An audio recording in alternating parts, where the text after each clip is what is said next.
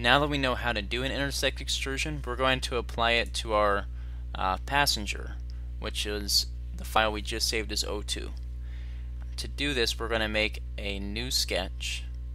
Well, actually, first we're going to make an axis visible here. So in our origin folder, in your browser bar, you have things like your YZ plane, your XZ plane, XY plane, and then the axes that make up those planes. We want the y-axis to be visible.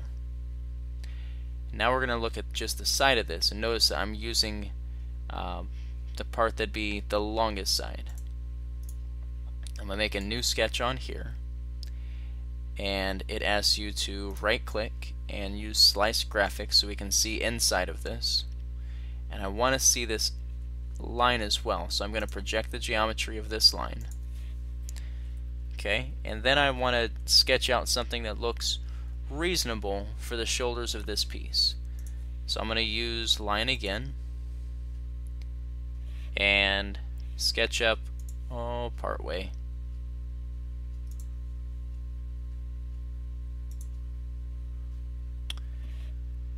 Let's see, it looks like they give us a dimension for this as 1.2.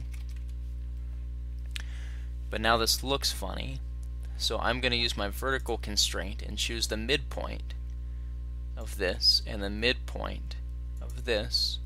So now this should be the exact same on either side because I use the middle of the line. Switch to your 3-point arc, click on one point and then the other. We're going to have it come all the way up to the top here. And this is just where your piece ends currently. We're going to finish the sketch and do an intersect extrude. We want to go both directions, so it's out of both sides. Change the distance to all, and make sure you select for the profile the top, the middle, and the bottom of your piece.